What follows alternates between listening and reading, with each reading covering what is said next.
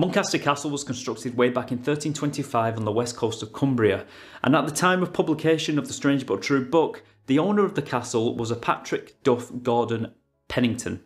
From ghostly entities pulling doors shut on Patrick to phantom footsteps following him around the castle, it is safe to say that Patrick had his fair share of experiences. Patrick discovered that it wasn't only himself that could sense a strange atmosphere around the castle. His dog could too. Between the back door and my office, come snow, come hail or shine, every night footsteps used to follow me in the dark in the winter, and I didn't like it one little bit. And the dogs don't like it much either. I've always thought this house was a fairly normal house, but just lately it's become extremely strange.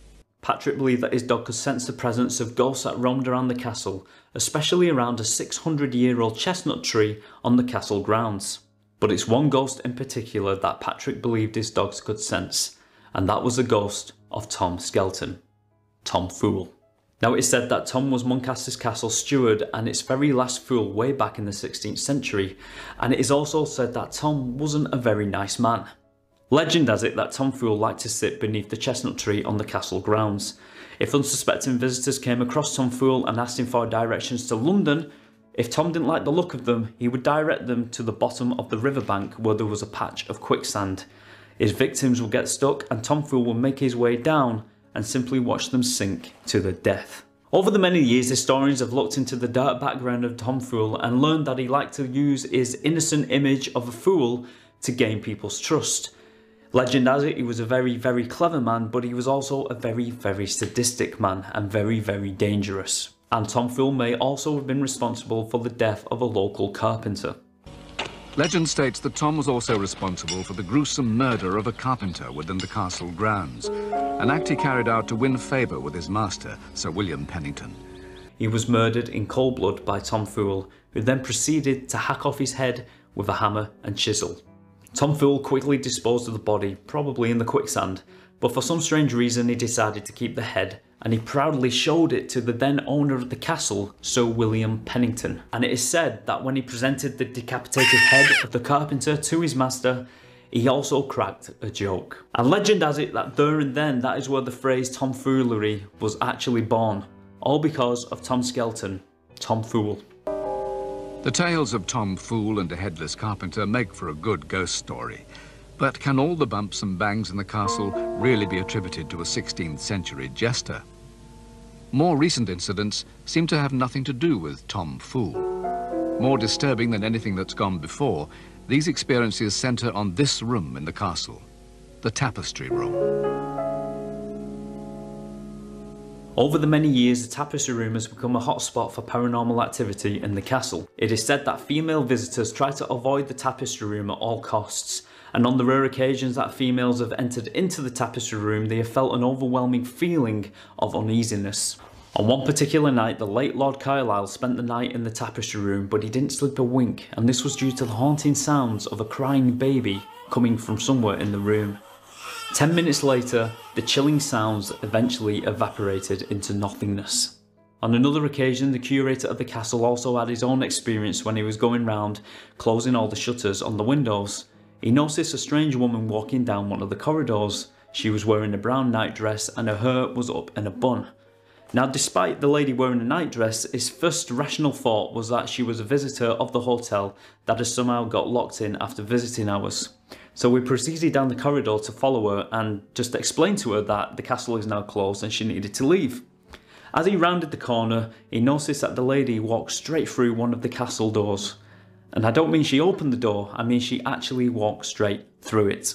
It is now believed that the ghostly image of the lady may be the mother of a former owner of the castle, and it is said that she wore a brown nightgown to bed with her hair tied up in a bun.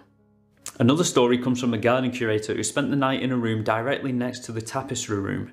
It is said that whilst he was in bed he witnessed the wooden door swing open not once but twice, and he swears there was no one else in that part of the castle with him that night. And then there's the story of the lady who becomes separated from the castle tour guide, and she somehow found herself standing right in front of Tom Fool's portrait. Now, as this lady stood there beneath the very creepy portrait of Tom Fool, she actually heard someone approach from behind. She actually heard the footsteps on the stone floors of the castle.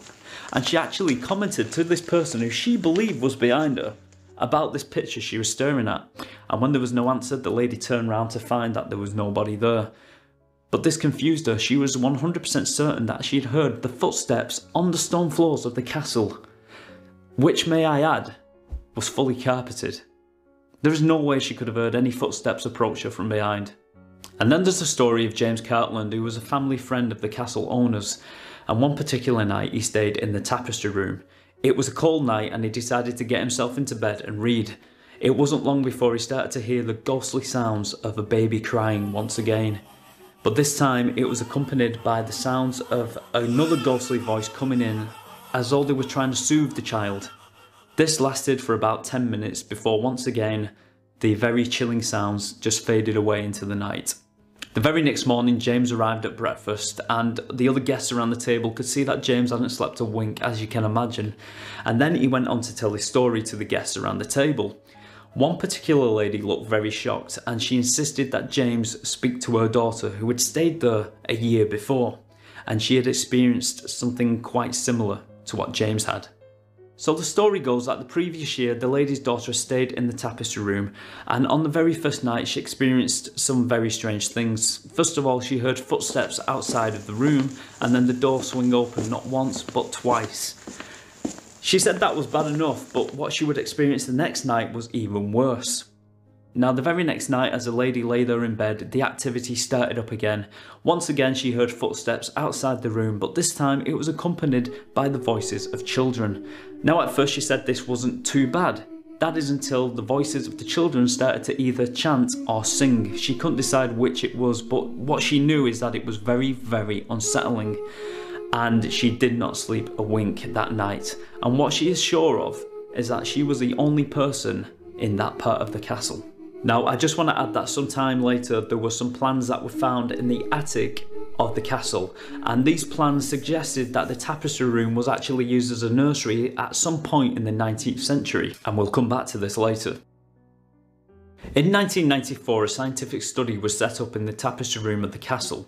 The study was run by Melanie Warren and Ian Topham, who spent the night in the castle. Ian was staying in the tapestry room, and at around 2:45 AM he noticed a very dark figure enter into the room slowly at first, and then slowly and gradually make its way closer to Ian before disappearing before his very eyes. Ian couldn't believe what he had just seen.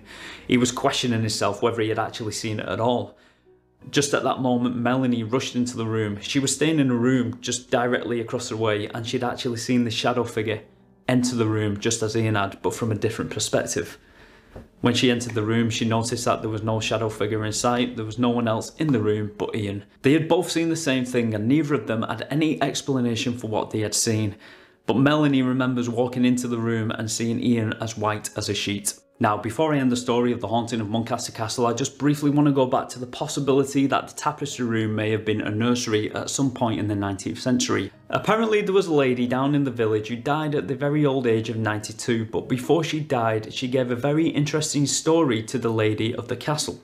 The old lady told the lady of the castle that her grandfather once knew the late Lord Muncaster's daughter, who was called Margaret Muncaster, and unfortunately she had passed away at the very young age of 11 way back in 1871. Apparently the little girl had screaming fits and she could have been ill for quite some time, and it is possible and stands to reason that if the tapestry room was used as a nursery, then this could have been the room that little Margaret took her last breath before she died. And maybe, just maybe, it's the little girl's cries that are echoing through the centuries and are heard by anybody who is brave enough to sleep in the tapestry room.